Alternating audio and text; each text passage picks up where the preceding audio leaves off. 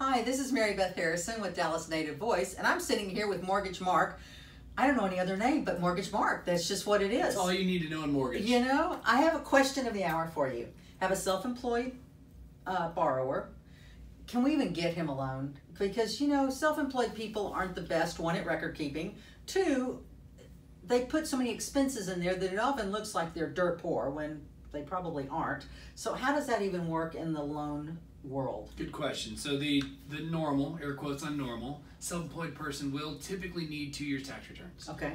Not always, but most of the time that's true. And It's as like a normal loan. A normal loan, but if their expenses are just aggressive, because they can, by the way. They Right. can write off that cell phone that maybe the normal W-2 person can't. That's right.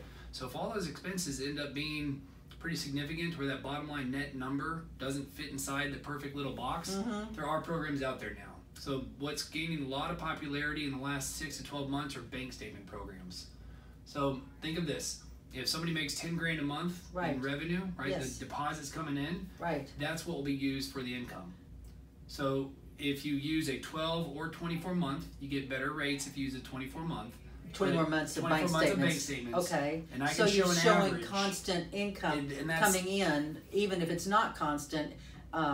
I know, like ours is random. You might get. We got the you know, some summer of and the big- winter, right? Exactly. You got seasonality to where it's the summer, people are looking to buy homes before schools. You got the winter where it's, you know, a little bit.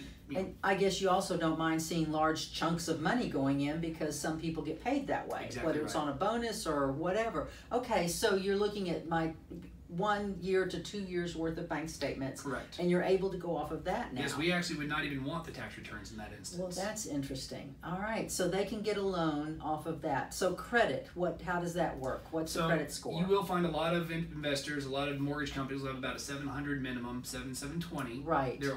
We've done loans down as far as 660 even. So Wow. exceptions are there with larger down payments, you know, money in the bank, things that kind of give that lender the warm and fuzzies. Right, that it's going to be okay. That's I'm not right. going to foreclose on this house. Yeah, this isn't the loosey goose like, you know, Right. subprime meltdown days where it's zero down, no money in the bank. It's got to make sense. Again, Right. if somebody's depositing 10 grand a month into a bank account, you'd hope there'd be some money in the bank thereafter. To pay their mortgage, You right? would think and hope. Yes. So again, it's 700-ish would be a good number, but certainly we've done in the mid to high sixes. Okay, great. Good to know. So we can get our self-employed people a loan, which is good to know.